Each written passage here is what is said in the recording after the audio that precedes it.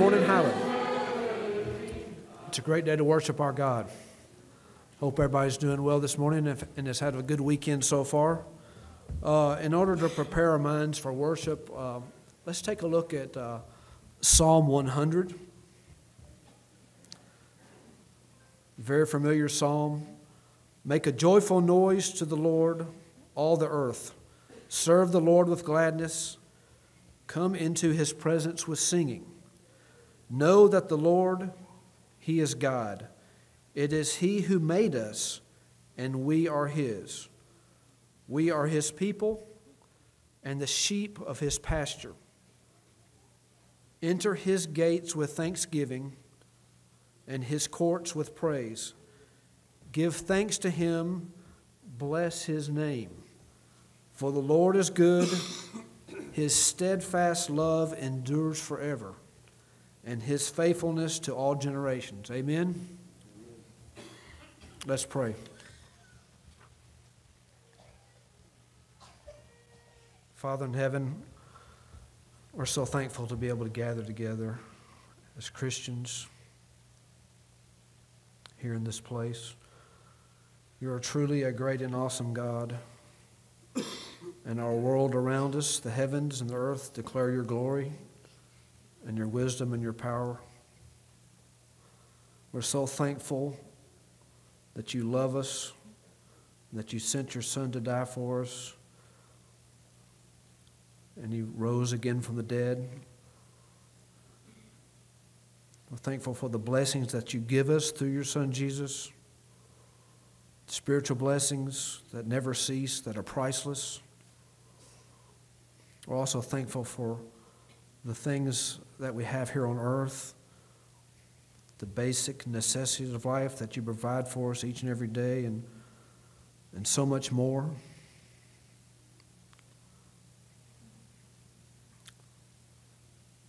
We're thankful for your word. We're thankful for the Holy Spirit that gives us your word, that inspired your servants, holy men, to give us your word.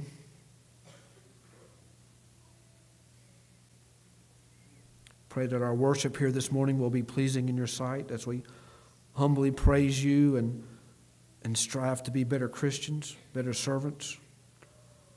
We're thankful for our Highland family. There are those who we pray for that have lost loved ones, that are struggling with illness or struggling mentally with frustrations or financial problems. Pray for those who are lonely or distressed. Pray that you let us focus on serving you and loving others and caring for each other, spreading the gospel. Always help us and provide us opportunities to serve you in your kingdom. Pray that you bless our ministers and our deacons and our elders and their families as they work to serve you. We also pray that you bless our missionaries who are in other countries, who have dedicated their lives to serving you and preaching the gospel. Please be with them and their families. Pray for those who serve us in our community, first responders, law enforcement, fire, EMTs.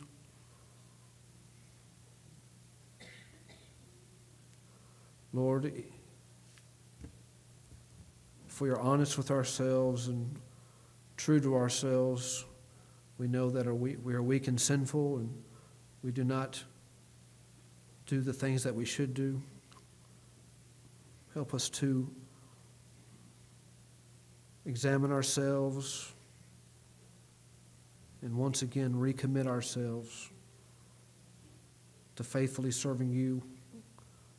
Help us to have a zealous heart, always looking to to serve. Lord, recently we had two of our members who passed away, who were a great example to this congregation. Two humble Christians that dedicated their lives to serving you, who touched so many lives. Help us to be loving. Help us to be those who were known for their love for one another and for their service to one another. Forgive us as we sin. In Jesus' name we pray. Amen.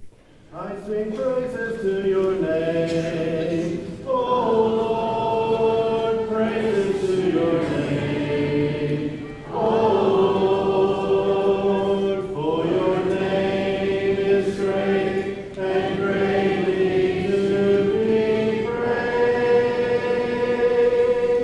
I sing praises to your name, O Lord, praises to your name.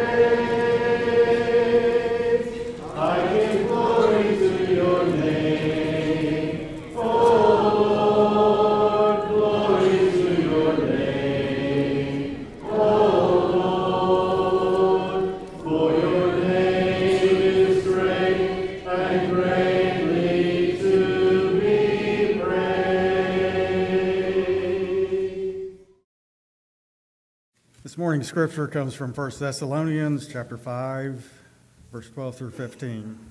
Paul is speaking to the church in Thessalonica, saying, "We ask you, brothers, to respect those who labor among you and are over you in the Lord, and admonish you and esteem them very highly in love because of their work. Be at peace amongst yourselves. And we urge you, brothers, admonish the idle, encourage the faint-hearted, help the weak, and be patient with them all.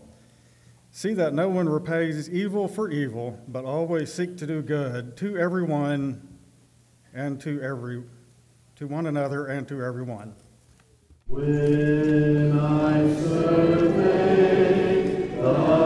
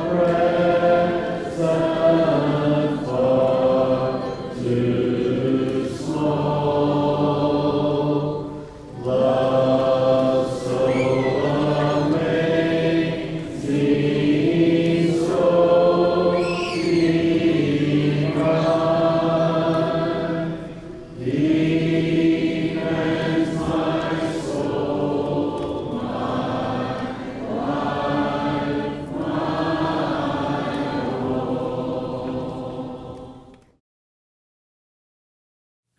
We're going to look at 1 Corinthians chapter 11 in just a minute, if you want to flip there and read along in just a moment. I've gone to church at Highland since I was around 13 years old, I think.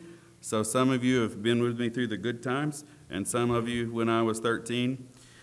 Not the good times, but one of my favorite memories of youth group was my best friend Brady Hammond and I would deliver communion to shut-ins.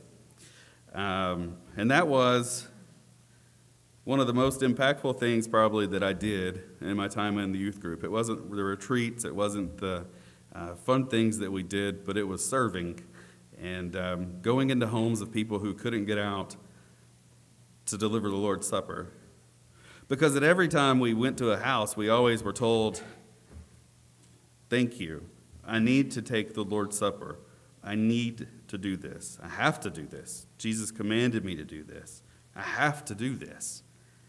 To hear that so many times from people who can't get out and are just so thankful, it made me realize at a young age that the Lord's Supper was something that was more important than what I thought. They had the attitude that they had to partake of the Lord's Supper. And that's beautiful. I was never looked at as a 16-year-old who just drove with his buddy to give the Lord's Supper.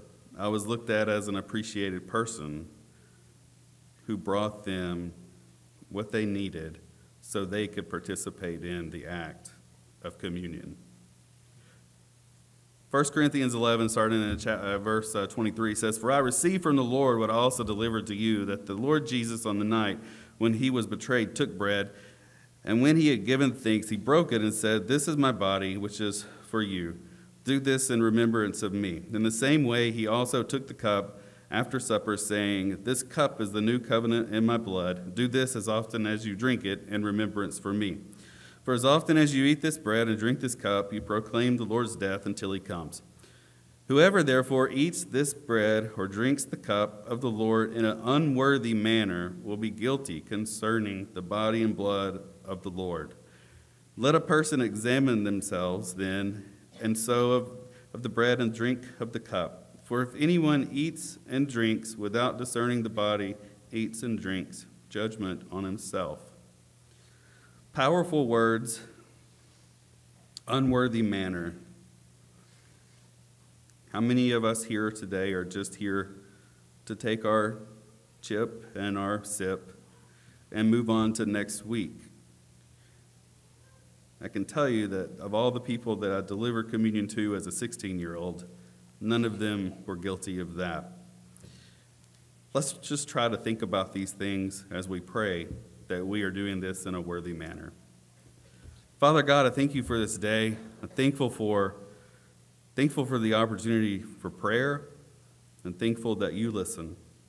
I'm thankful that you're my Father and our Father. I'm thankful for you sending Jesus to be our sacrifice, because we do things constantly that are against your will. Father, as we are about to partake of this bread that represents the body of Jesus, help us to partake of it in a way, in a worthy manner to you, that will bring glory to you. And Father, to be with us as we partake of it, as we do so. It's in Jesus' name we pray. Amen.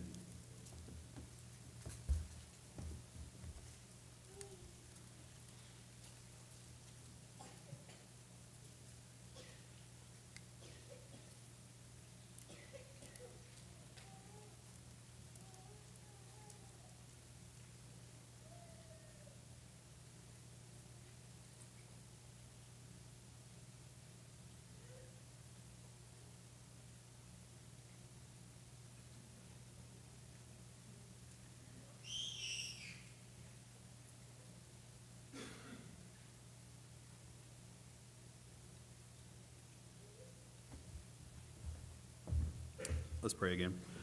Father God, we are once again honored to call you Father.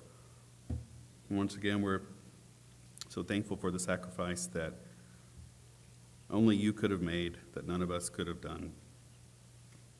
We're thankful for that, for Jesus and the sacrifice he made and the blood that was spilt that day. We're thankful that it's cleansing, that it cleanses us constantly. Father, I ask you to be with us now as we partake of this juice that represents his blood as he hung on the cross. Help us to do so in a worthy manner as we do this. It's in Jesus' name, amen.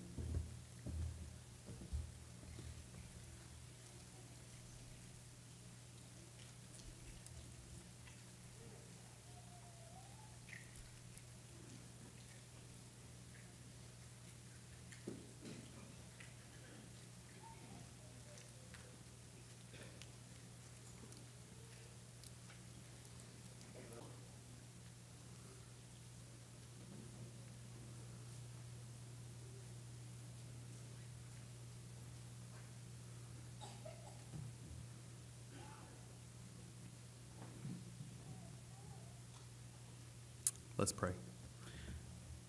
Father God, you've done so much for us, and at this time, it's time for us to give back a portion of what you've blessed us with to you. Father, we ask you to be with us as we give that portion back. Help us to be cheerful givers. Help us to give our first fruits. Help us to give this money in a way that the elders will put it to good use, benefiting the Highland family, but not just the Highland family, the Columbia community, Murray County, across the world. Help us to make an impact all throughout the world, that people will know that we are Christians and that we are in your light. In Jesus' name, amen. Be still and know that I am God. Be still.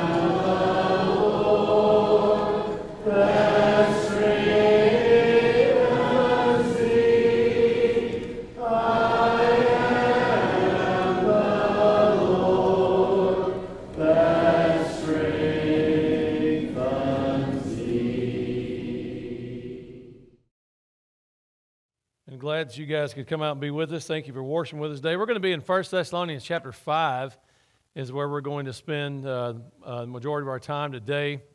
We've been talking for the past few weeks. David's been leading us a series of lessons. This year we're talking about being God's family and how important this is to be God's family. Actually, I missed my first slide there. How important it is to be God's family in general. And this idea of family is an acrostic. We've talked the first couple of months about being people of faith and building up our faith and the importance of faith. We're talking, the A stands for accountability, and this is this idea of better together. We're going to talk about one another today is what we're going to be discussing here at the end of 1 Thessalonians chapter 5. So again, go ahead and turn your Bible there if you will. And additionally, when the M comes up in another month or so, we're going to spend a couple of months talking about our mission. What's the mission of the church? We have a lot of missionaries that we support and some mission works we do around the globe, but we also do some things here in Murray County. We're always looking to expand that, and we're also going to talk about our personal obligation to be a part of that. As we think about this, the I is about involvement. We want you to be involved in the work. What does that look like to be involved in the work of the Highland Church of Christ? The L is simply this, is love. We're going to talk about God's love for us, our love for one another, our love for the world around us, and most of all, of course, our love for God in turn, not just God's love for us. But then the Y is kind of all-encompassing. It's you. If you hear this, we want you to be part of this. So don't think because, oh, I just come here sometimes or I'm not really a member here or something like that. That doesn't mean we don't need you and we don't want you, because we do. We do indeed. So as we think about this, today we're going to talk about our roles and our responsibilities. So many years ago, I moved in, let's see, this has been July of 2007 when I moved to Kentucky. When I was growing up, my dad, I'm just going to play the David Morris for a minute and walk off the stage here for a second. When I was growing up, my dad, he absolutely hated cats. And supposedly he told a story that when he was like a little kid, his mom caught him trying to end the lives of some cats in a bucket of water. So I don't know. He didn't like cats. That's the point. I found a cat one time. I had been to one of my aunt's houses and brought home a cat, and it had to stay outside, so I kind of got by with it. And, but our dog hated this cat. He was a chow. The cat didn't like the dog. The dog sure didn't like the cat. And being a not too smart young man, I got in the middle of it and actually got bit pretty bad by the dog one time because of the cat. So never allowed to have a cat. So when we moved to Kentucky, one of the first things we did was we went to one of the local football games. And we were there, and this couple we knew, they had a teenage daughter. And the teenage daughter had a friend and comes up with this thing right here. This little, it's cute. It is cute. Kittens are cute. I don't care if you don't like cats or not. Kittens are cute. And so solid black, blue eyes, had probably been weaned a little bit too early. You know, maybe like 6 or 7 weeks old. Tiny, would fit in my hand. It's cute. And guess who wanted a cat? It was me. Guess who didn't want a cat? My wife. She said she was allergic to them. Well, not highly allergic, but she did have a little allergy to them.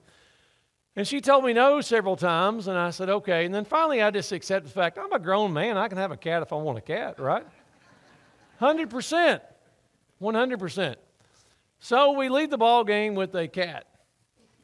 Well, instead of going home, guess where we went? But to go to Walmart because, you know, cats need a litter pan. They need litter. They need maybe a couple of toys. They certainly need food. They need a bowl, you know, to put the food in, the water. So I had thought of none of these things. I just wanted a cat. So we went, and my wife, to her credit, she begrudgingly went into Walmart on her own about 10 o'clock that night, 10:30, and got these things. So we have this cat. It's a girl. The cat's name's Fiona. We only had 2 boys at the time, so we were very excited. My wife's happy to have a girl. So the cat gets sick a few weeks later and, you know, had to take it to the vet. And my cat had a major change after this because suddenly Amanda calls me and goes, Brian, there's a problem. I said, what's that? She goes, the cat's a boy. It had just grown a little bit, that's all. We were able to tell now properly what this cat was. So we never named the cat anything other than Cat after that. He got called Fat Cat and Cat, you know, and those kind of things. And when Elena was really little, she would call him Pat, you know, that kind of thing, trying to say cat. But so you go from here to here. And I promise you, this is not because I've zoomed in and the picture's distorted. Well, maybe just a little bit because I cut off part of it. This cat grew into like a puma. At his best, 20 pounds. And I took him to the vet. Now, he was just a big fat cat. That's it. I took him to the vet one time, and I said, why is my cat so big? And he goes, he's just a big cat. Well, I already knew that, but and you know, he was a little fat too. But nonetheless, and him and the dog would fight all the time, you know, just playing around. You know, I saw him attack the dog and stuff like that. And Fat Cat, he passed away several years ago. But my point is, as I was thinking about the cat, and I just had to have a cat, the reality was I had not really thought a whole lot about the practical responsibilities of the cat initially. Beyond going from little tiny, oh, it's cute kitten to, man, that's a cat. And that's a lot of cat. And then the cat gets sick, and then the cat needs to be fixed. The cat needs to be taken to the vet. You know, all of these things. I mean, I knew that had to happen, but I had not given a lot of thought to it initially, you know, as in we had like 0 things for a cat when we initially got this thing. And so regardless, do we ever think about our responsibilities to one another as Christians? Do you ever think about the fact that there are practical responsibilities and things that I owe to you and you owe to me and vice versa? You ever thought about those kind of things? So just as the cat required certain things to be cared for and to maintain having a cat, there are certain things we have to do as Christians. And just by virtue of being a Christian, each of us have a set of responsibilities and obligations. And just like the practical and basic things that I needed to take care of my cat, and still do because we have another cat now, there are practical, basic things that God expects from each of us. As Paul wrote to the church at Thessalonica, Paul had heard at the beginning of the book, chapter 1, verse 10, as you kind of follow along if you want to, a little brief outline here. He'd already heard about how they had shared their faith and they were sharing their faith with other people, and he was very excited about hearing this. Additionally, he was reminded of how they had received God's Word, chapter 2 and verse 13, that they really accepted it as being authoritative and from God Himself. And he was reminded of not only how they had received it, but he sent Timothy to encourage them and check on this church. And Timothy came back and just had awesome, wonderful, good news about how well the church at Thessalonica was doing. That's in chapter 3. And Paul wanted to remind them to remain faithful and live pure lives. Chapter 4, he spent some time correcting some misunderstandings about the second coming of Christ.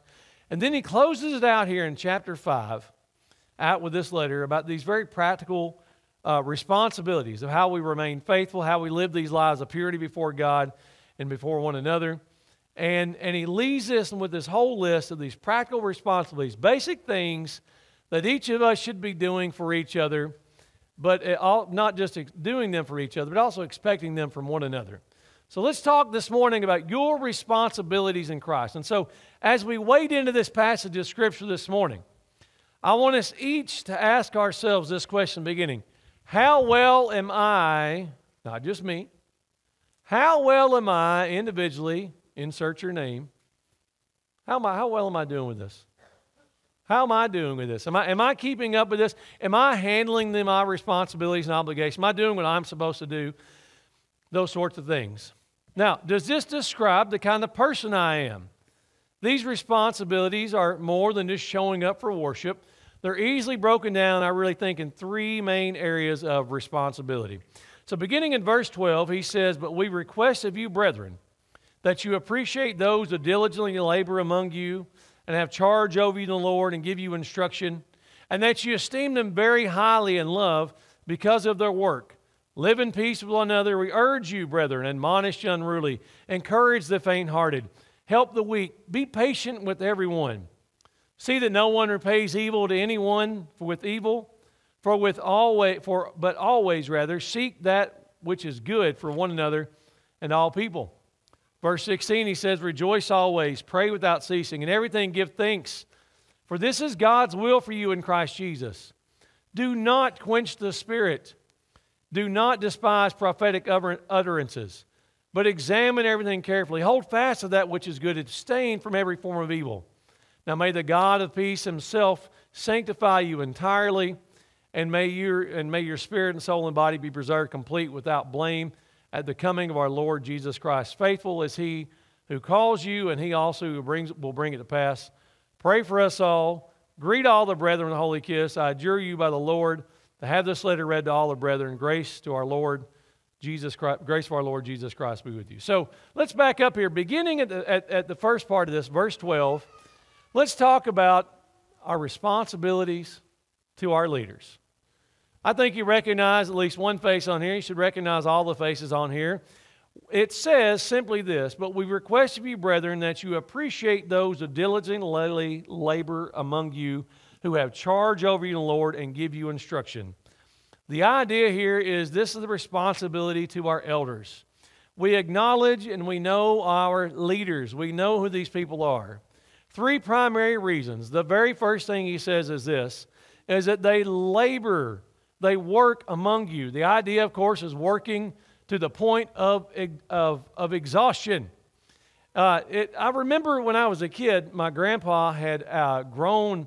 He around his house, it actually years later was a hayfield, but one of the first couple of years he lived there, he planted acres of bell peppers. And he had hired a couple of teenagers in our community to come and pick these peppers. And I was determined I was going to help. and he was going to pay $5 a bucket. And I thought, I could probably at least do something real simple, like maybe 30, 40 buckets at least was my goal. Oh, I was like 7 or 8. Surely this is going to happen.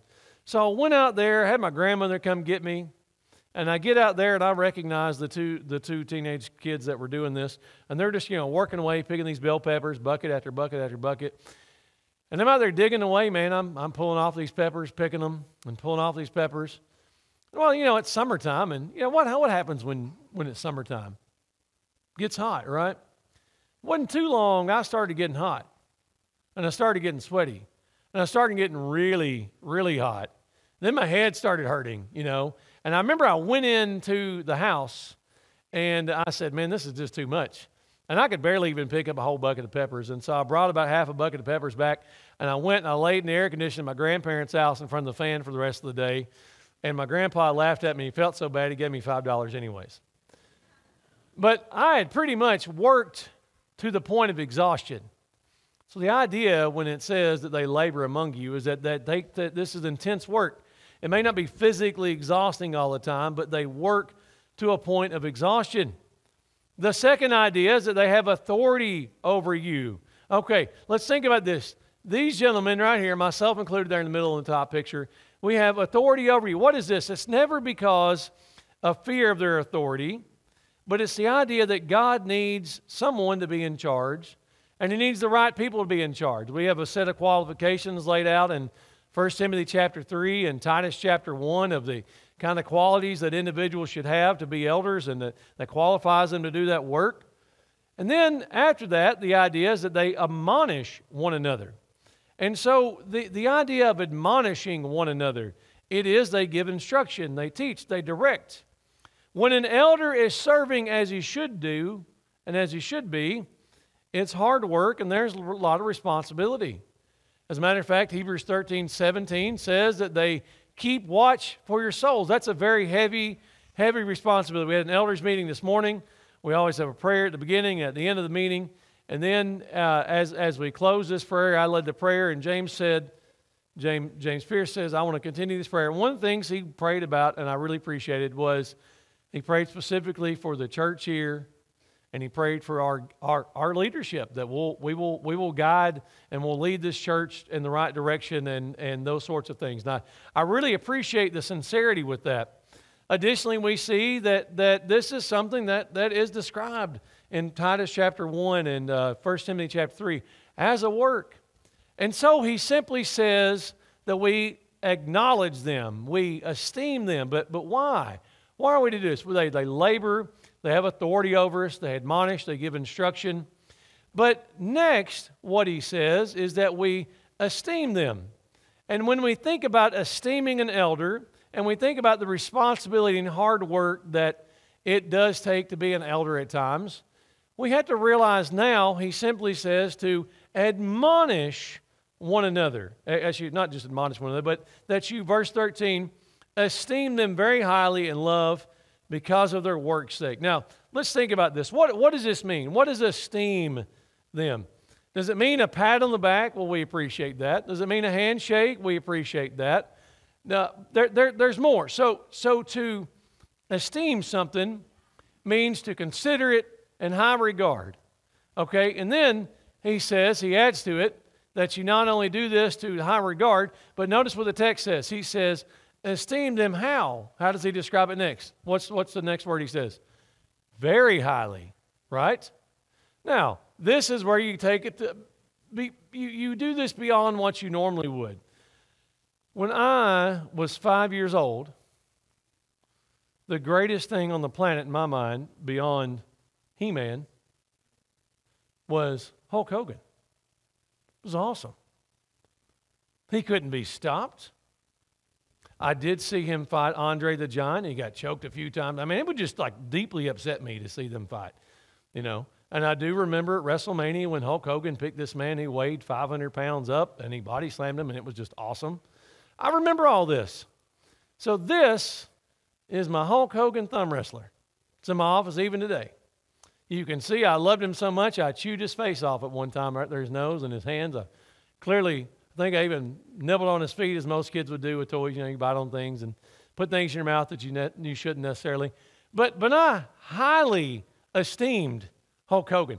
When he says esteem them very highly, this is how I felt about Hulk Hogan. That guy hung the moon, or at least he could pick it up and throw it up in the sky in my mind when I was that age. And the point is, even as like, a 43-year-old man, this is one of my prized possessions right here. It might be worth about $2. But man, it just means so much to me. It's a piece of my childhood that I've connected, and one of those rare things that I found I still had. That's how I felt about Hulk Hogan. Now, here's the point. Your elders are not professional wrestlers by any means, but the idea is that you esteem them very highly.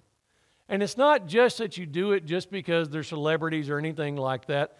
You regard them and consider them as someone or something as being special, and you do this, the idea is, beyond what's normally expected. It's kind of like if you had a container, if you had the sugar bowl and you're filling it up, you would stop because it only holds so much, but you just keep pouring and pouring, and it's overflowing the way you feel about them. Now, this isn't just something to stand here and prop up the eldership, and this is how you guys feel about us, because, again, we got to go back to this idea right here. An elder has the responsibility to serve as they should and be the kind of men they should. And when someone is being the kind of person they should be, which adds a lot of extra responsibility in us to live and be an example and try those things, try to carry that out, when they're being the kind of people they should be, then this is how we should feel about them. But Paul also adds that we esteem them very highly because of the work's sake, and we do so with the motivation, the idea behind it is we do it out of love. The motivation for the action is love. We make a mental decision in this case, what? To respect someone's leadership, to prove it by following them. And the truth is we need great leaders. We also need great followers. Ever work for a boss you didn't like? Well, I'll do what they say because they're my boss, but boy, I don't like that guy. See him coming and, oh my goodness, can't stand him or her. Maybe you've been the boss that nobody liked. I hope you figured it out if you were. We have leaders, elected officials. I can't stand him. I can't stand her. Not my president. We say things like that. But the truth of the matter is, if you're in the United States, regardless if you like them or not, they're still your president. But the point is simply being is you don't act that way. It's not the way we're to do. Not my elders, forget them. They're the worst. Well, if you feel that way, come talk to us first. And tell us why you feel that way. Let's talk it out. But the point is that we make a mental decision, not just like the boss we don't like, well, I'm going to do it because I'm going to lose my job and I've got no other choice. We're kind of forced into this. It's begrudgingly we'll do what they say.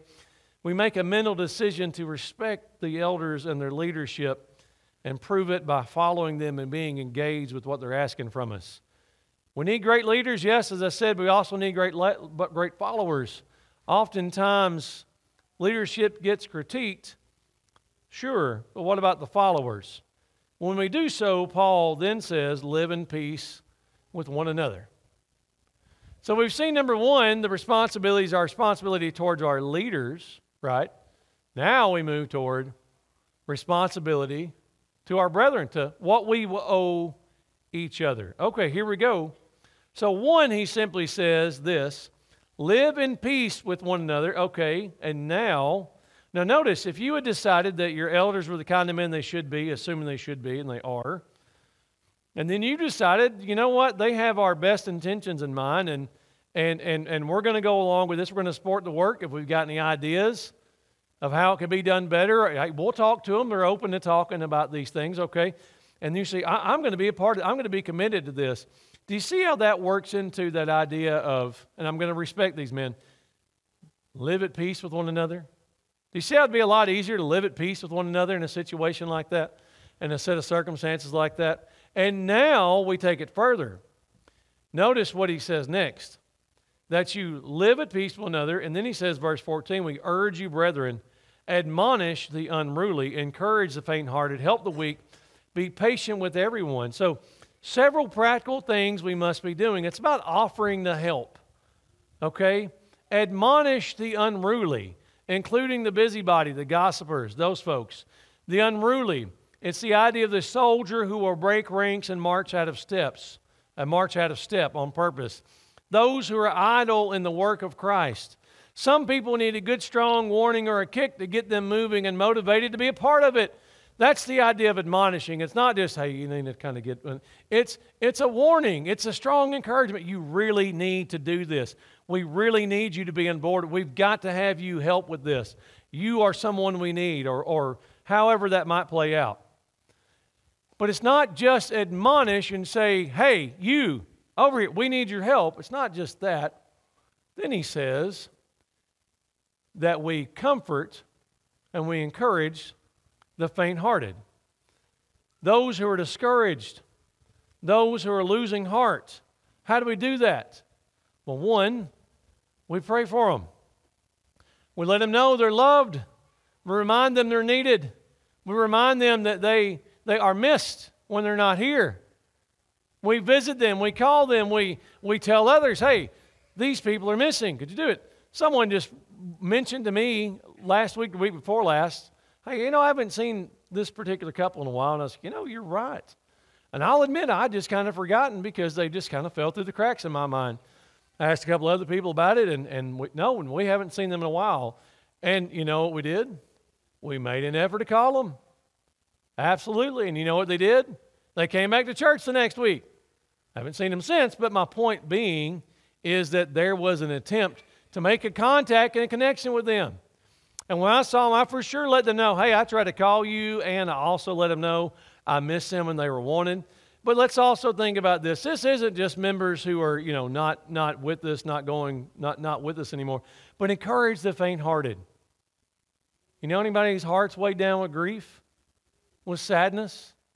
You know anybody who's facing some very difficult circumstances right now? Maybe they're going to lose a job. Maybe they're facing something very difficult with their health, or just, things are tough in life for them right now. That ever make you feel faint-hearted? Ever face anything hard? How'd you feel during that? It's hard. But isn't it great when people come alongside you and tell you they love you and they care for you and they pray for you and they want you to be a part of this? Does that help you? It's always helped me when people have done that. So we encourage them. Next, we uphold the weak. Uphold means stand with, cleave to, pay attention to, place your focus on. Not just I'm here for you or in your corner, that's important, but I'm really putting the focus and attention on it. I'm putting some effort into it beyond this. Upholding the weak. Galatians chapter 6:2, what's it say? Well, let's turn there because I just forgot what it said actually. But Galatians chapter 6:2. And as soon as I look at this, I'm going to go, oh, yeah, that's right. Here it is. Bear one another's burdens and thereby fulfill the law of Christ. Do you see the point with all of this? Bearing a burden, it's like you're carrying something heavy.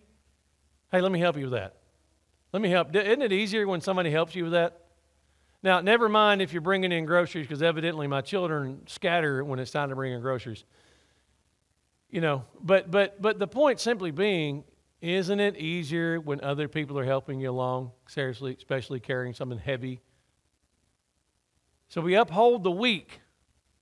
And then he says this. The idea of the weak here, of course, is not just the spiritually weak, but those who suffer and struggle with sin and temptation. All of us struggle with something. Confess it and let us pray for one another. And then he shifts from here is upholding the weak and defining what the weak means, not just those who are physically weak, but those who are spiritually weak as well. Then he goes on to, okay, so we've got these obligations here, these responsibilities of one to offer the help, and now we've offered help, but notice how this builds on itself. We offer the help, but in addition to offering the help, now we do things that will prevent the problems. These things here, if done, will stop the end problems, and the rest of them prevent it. Notice what he says, and now, here it is, be patient with everyone. How hard is that? Be patient with everyone. All right. We had my wife's family over for Easter the week before last. Came over a week ago Saturday. And my nephew's 7, his sister's 5. They adore Elena. She's like their big sister for a while. You know, they just cling to her and follow her all over the place. We have a pool. And you know what happens every time it gets just a little bit warm, you've got to play near the pool. And they're playing near the pool, and my wife's dad, my father-in-law, comes in, and he said something about, well, started to say something to my sister-in-law about Henry, her son, and said, yeah, I'm not going to tell you what Henry said. He told me not to tell what happened. And we're like, what? And he goes, no. He said he'd just die if we told. And my father-in-law's kind of teasing. And I go outside and I look, and for some reason, Henry's wet from here down. Like shoes and everything, just wet. What happened here? Oh, I fell in the pool. Oh, convenient. Somehow you just fell in the pool. So I tell him to come inside. I'm like, hey, man, just get down to your, take off your shorts and your shirt. We'll throw them in the dryer right quick, And he's like, why? And I was like, well, your choice is that or go home with wet clothes. Well, I'll just go home with wet clothes. My sister-in-law is kind of irritated about it, right? And Amanda and I stop and go, hey, Marley, it's not that big of a deal. It's okay. And kind of smile, and I said, you won't worry about it this time. Next year, it won't be that big of a deal. And she goes, yeah, but I still have the right to be mad about it, and you're right. But what's my point? My point is this, is that Amanda and I have reached the point, particularly with younger kids, we're like, oh, that's like a grandparent perspective. I don't want any grandchildren for years to come, but you get my point. It's like, oh, it doesn't matter that it's not that big of a deal that he fell in the pool. Who cares? Come on, do what you want, that kind of stuff. And it's just a level of patience that we've kind of gotten to, that certain things that used to really set us off are not quite that big of a deal anymore. How patient are we with other people? I've talked about others at patience in times. My grandmother was, oh man, probably because she married my grandpa, very patient. But she would take me to the doctor sometime I was sick and get there before the office. Like, we beat the doctor there. We didn't call for an appointment, just kind of showed up and they'd work you in. And I would be like, Granny, they don't open for 30 minutes. Well, we want to get here first. No one's in the building. And it would drive me crazy sometimes because I'd have to get up early. Patience. She could wait you out. Patience. But then he goes on and he says, do not render evil for evil or seek getting even with people, that kind of idea. Instead, he says, seek good. Paul said not to do this in Romans chapter 12. And he said, instead, if your enemy's hungry, feed him. If he's thirsty, give him a drink. The idea is you kill them with kindness. For in doing so, you heap coals of fire upon their head. They can't stand it. It burns them up. It's awful. I'm trying to get you. I'm out to get you, and you're just being excessively kind to me. Don't render evil for evil. Don't get even. Seek good. Especially when wrong, don't try to get even. And then he says, after this, as we look in the mirror of God's word, and we see, he says, see that no one repays evil for evil, but always seek after that which is good for one another and for all people. All right, how are we doing so far? As we look in the mirror of God's word and we see this, how are you doing with this? How's your responsibility toward your leaders? How are your responsibilities toward others? What are you doing? How are you with all this? When was the last time you were patient with everybody? When was the last time you didn't try to get even? And then we go into some of this also. I think there's a bit of personal responsibility and obligation in all of this that we also need to realize we have obligations to ourselves. We need to be responsible to ourselves. And that's the last part of this. The last of these things are not just what we owe our leaders, not just what we owe one another, but what do we owe ourselves? What kind of obligations do you have to yourself here? Well, if you don't see yourself as worth it or valuable enough to do these things, you're not really taking seriously what God says about you and what God wants for you. And so what does it say? What are the obligations? What are the responsibilities that I have toward myself? Well, let's keep reading. Here's one. Rejoice always. Isn't it interesting? Paul starts there. Rejoice always. You mean to tell me the sun's shining and it's going to be 75 degrees today? Rejoice in that, right? It's not cold. Anybody with me? Am I the only one that cares that today's weather-wise good day? Good day, yes. Easy rejoice? Yep. Anybody go freeze at Mule Day yesterday? I sure didn't. I rejoice at that. The weather's better, right? There's sometimes it's a lot easier to rejoice, right? When you get to do what you want, things are going well, the weather's good, sun's shining, those kind of things. But you mean to tell me I'm supposed to rejoice? I got a family member dying. I lost my spouse. I'm losing my job. I can't afford that. My health is failing. Well, what does Paul say? Rejoice always. Always reasons to rejoice. Always be thankful for what God has given us, what God has done, and what God will do and can do. And sometimes we don't always know it. So this is an obligation, responsibility toward yourself. Next, pray without ceasing. It's an idea that you stay in constant communication with God to a point that it's just natural. It flows out of you. Ever call someone they don't answer? Okay, ever text someone they don't answer for days? Sometimes just to aggravate my wife. Surely not. She'll text me like, "Are you home?" And I've already been home, and like an hour later I'll say yes or something like that, just to respond back. Ever call someone and I realize not everybody can talk every time when you call them. You get sent to voicemail or you get a text, "I can't talk right now," and they don't call back at all, for whatever reason. Sometimes they don't have to. But you never get God's voicemail. God always answers the phone. I have a private business, and people call me, and I answer my phone. You call me, I'm probably going to answer the phone 90% of the time. And a few months ago, my son Ethan, who's in the Marine Corps, called me, and I answered the phone, and I go, "Hey, man, what's up?" And he goes, "Oh, nothing." He said, "See, I told you." And I said, "What?" And he goes, "Oh, I told my friend when I call you, you answer." Okay. But the idea about pray without ceasing is, the phone's ringing. God picks up and he answers. It's you. He's calling. And he wants to hear from you. He goes on and he says, "In everything give thanks." Again, all those things I listed before. Sometimes it's easier to be thankful than not. But in everything give thanks. Do not quench the Spirit. What's this mean? Well, it's kind of this. It's the idea that it's probably the misuse of miraculous gifts and powers. Paul dealt with some of this in 1 Corinthians. But the ultimate big application to us would be we quench the Spirit by putting out the Spirit's influence in our lives. And God influences by His Spirit through His Word. So don't let this go in one ear and out the other. Hear what God has to say. Don't quench the Spirit.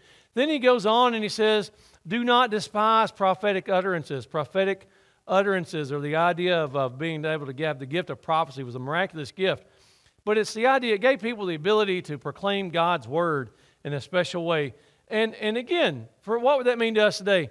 Don't despise God's truth when it's being proclaimed. Don't despise what's being said. But then on the same turn, Paul then says, "Test all things." And really what he means by this is don't just, look, someone's preaching the gospel and you're hearing what's being said. Well, don't despise it. Don't just discount it and never mind it. Listen to what it said, but also Paul says don't just believe everything that's said either. Put some effort into this and pay attention to what's being said.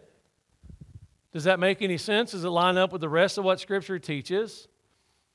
Don't believe everything you hear, especially if it's from someone that's religious. Consider the source, investigate it. Stop gossiping and rumors.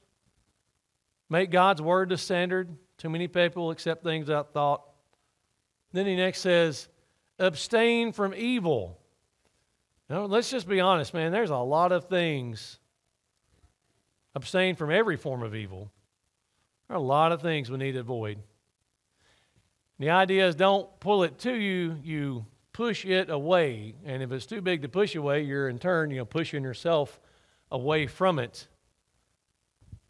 Don't bring lying into your life. Don't bring an emotional affair that could lead to a physical affair. Don't bring alcohol into your life. Don't bring drugs into your life. Don't bring pornography into your life. Don't bring anger. I didn't say we can't get mad sometimes. Yes. But don't let that be your go-to. Don't let rage become a part of your life. Don't let malice, which is I've been mad and I'm going to get even, I'm plotting to get them. Don't let those things be part of your life. Because we all have these responsibilities. There are only things that I can do and only things that you can do. And the more we dig into God's Word, the more we want to be His people, the more we see that we are responsible for and accountable to one another. So develop this attitude and this action to show our elders we love them and we'll follow them in their leadership, encourage them along what they're doing. We also need to get together and know each other. We've got an opportunity for that tonight. And our evening worship service is going to be devoted to fellowship and a meal and some projects of service. We need to be able to know each other well enough that we're not afraid to challenge each other and stop things before they get started. And why? Why would we shy away from those who are hurting? Don't shy away from those who are hurting. Let them know we love them, we care for them, we pray for them, and we want them to be a part of this. So then the next question is simply this. How serious do you take these responsibilities? As Scott comes forward and we have this invitation song, I just want you to think about everything that's been said and realize this question right here. It starts with you.